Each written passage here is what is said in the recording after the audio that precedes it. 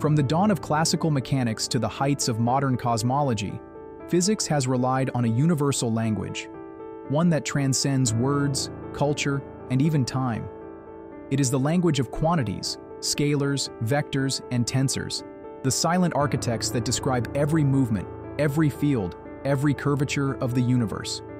From Newton's laws that defined force and motion, to Einstein's field equations that bent spacetime itself, these mathematical entities have guided our understanding of everything that exists. Before we get too deep into this topic, be sure to like this video and subscribe to the channel. This helps to bring more valuable content to the platform for your knowledge and understanding. Remember, knowledge is power. Now back to the episode.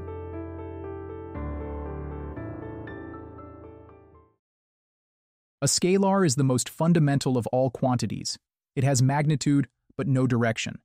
Temperature, energy, mass, time, all are scalars, described by a single number that conveys the essence of how much.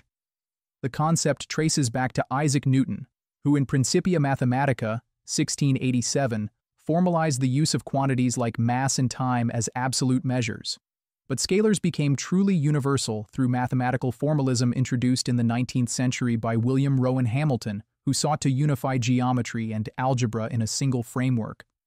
Today, scalars govern not just simple physics, but the thermodynamic energy that powers stars, the electric potentials that drive circuits, and even the quantum probabilities that shape atomic behavior.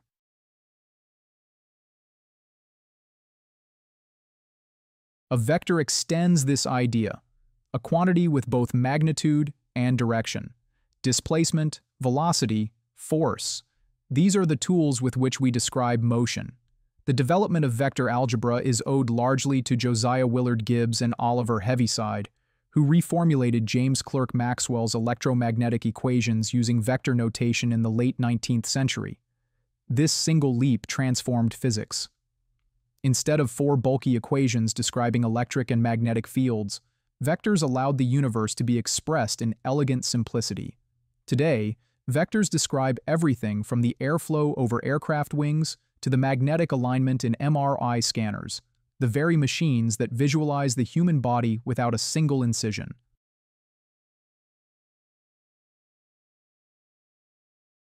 The mathematics of vectors is rooted in linear algebra.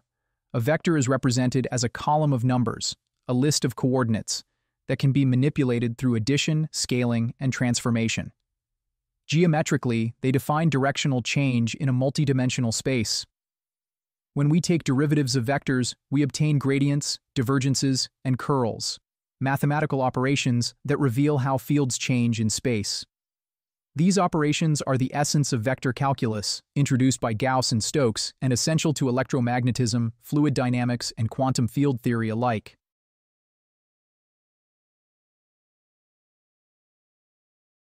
But in the 20th century, physicists encountered phenomena that vectors alone could not explain, forces that acted differently in different directions, quantities that changed with perspective.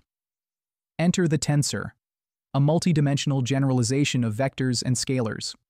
A tensor can have one, two, or more indices, allowing it to describe relationships that depend on both direction and orientation. The foundations were laid by Gregorio Ricci-Curbastro and Tullio Levi-Civita, whose absolute differential calculus gave birth to tensor analysis. It was this mathematical tool that allowed Albert Einstein to express his general theory of relativity, 1915. In Einstein's field equations, spacetime curvature is expressed through a rank 2 tensor, the Einstein tensor, equating geometry and matter. G mu nu equals 8 pi g over c to the 4th power times t mu v. This equation describes how mass and energy tell spacetime how to curve, and how curvature tells matter how to move.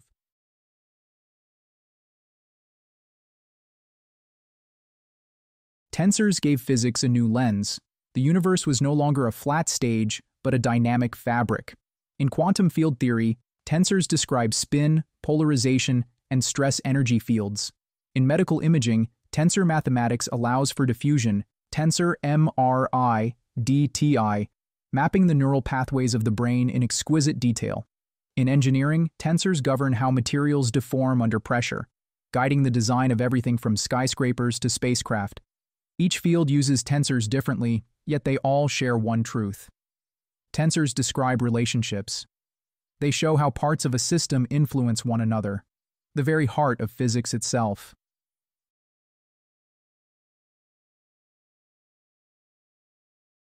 In the quantum world, every particle exists not as a single point, but as a wave function, a probability distribution extending through space.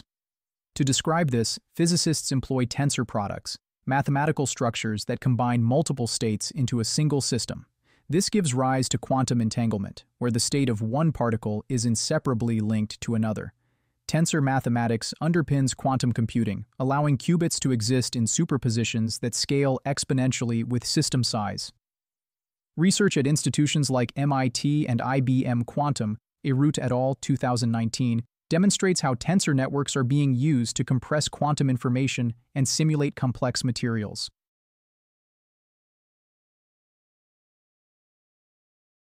Vectors and tensors now permeate every branch of modern life. Artificial intelligence. Deep neural networks rely on tensor operations, the very reason Google's AI library is named TensorFlow. Climate modeling. Atmospheric tensors describe temperature gradients, pressure systems, and oceanic circulation. Medicine. Tensor analysis in MRI and biomechanical simulations helps predict joint strain, brain connectivity, and cardiovascular flow dynamics. Quantum sensors. Vector field mapping enables ultra-precise navigation and gravitational detection. Even our smartphones rely on vector accelerometers and tensor-based motion algorithms to interpret every gesture and orientation.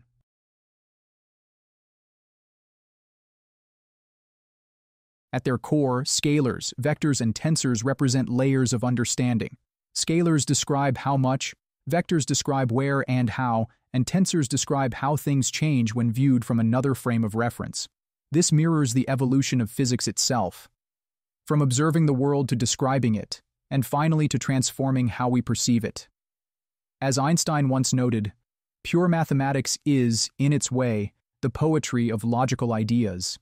Every tensor field, every vector map, every scalar equation, together they weave the poetry of the cosmos.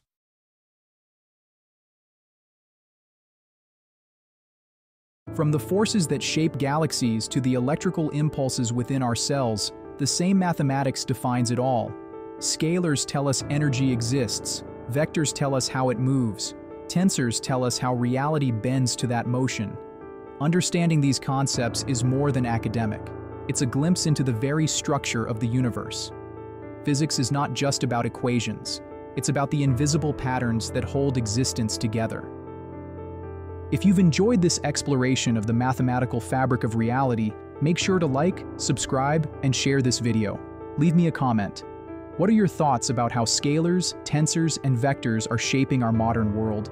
Join us as we continue uncovering the quantum principles that define both the vast cosmos and the energy within you. Because to understand the universe is to understand ourselves.